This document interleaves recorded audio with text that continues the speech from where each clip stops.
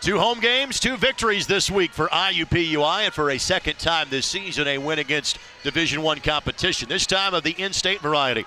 Jaguars never trailed against Purdue Fort Wayne. Today, they win by a score of 74-65 with our recap. Greg Rakestraw and Bob Lovell with you, and creating points in fast break scenarios and off turnovers, a big key for IUPUI. Well, they had the advantage 21-6, and you see it right here when you can get the turnover and throw ahead. And you know, a lot of it was just great individual effort.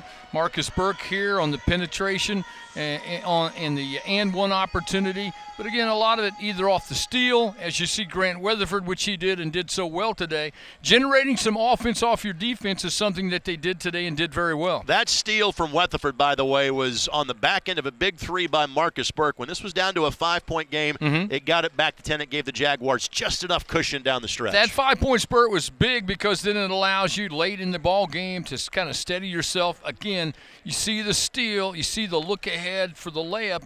It's good to see the Jags do some things offensively. Again, penetrate pitch. When they're able to get that kind of movement, that kind of action with the ball, and they're playing well defensively, they're a pretty good team. 16 assists for IUPUI on 26 field goals in today's game. And we don't show you free throws for highlights. That was a highlight for IUPUI. No they question. were 14 of 16 from the line today. Jags get a few days off now for semester finals. They are next in action at Fresno State, December the 20th. Back here in 2 weeks to open up conference play against Youngstown State.